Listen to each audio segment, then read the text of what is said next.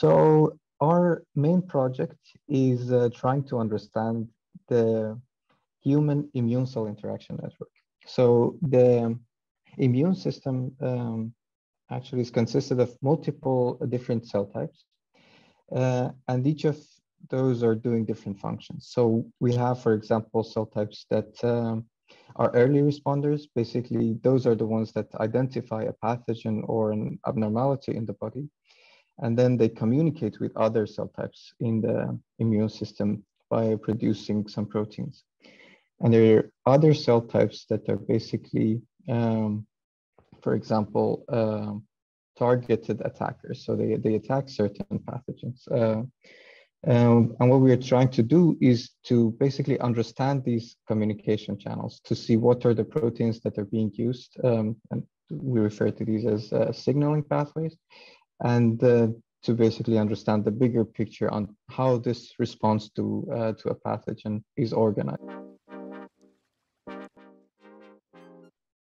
Getting this understanding of the immune system can help immunologists, of course, but also clinicians and even the pharmaceutical industry, because it can, for example, let you identify susceptible people to like certain pathogens. Like, for example, if there's another pandemic and you want to have a strategy for vaccination, you want to be able to know like who are the most susceptible people and vaccinate those first.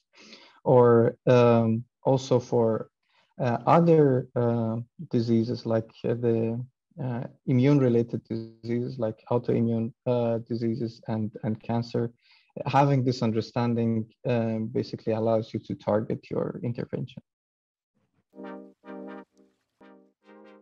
Like the long-term impact is that we will overall be better equipped to address the current threats to our health, but also the future ones. Like, for example, if there's going to be another pandemic, we will be better equipped to address that by knowing better our own bodies and how we can basically arm our own immune system.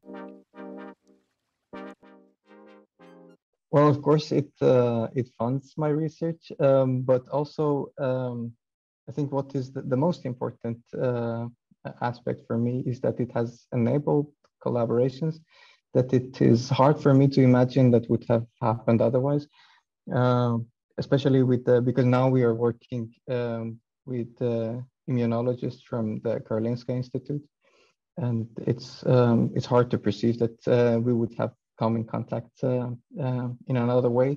And so especially this joint call with the data-driven life science, I think has started so many probably long-lasting collaborations. So there are actually already like some successful applications of this approach that is referred to as immunomodulatory approach, like that you are trying to edit a person's like immune system, like by removing a cell type, for example, to address an issue.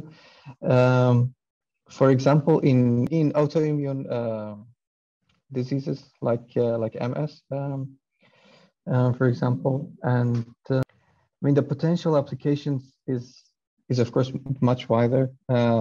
Cancer, for example, is one of the issues, because the issue with cancer is that you have some cells that should have been identified as threats, but they're not. So they're basically allowed to proliferate.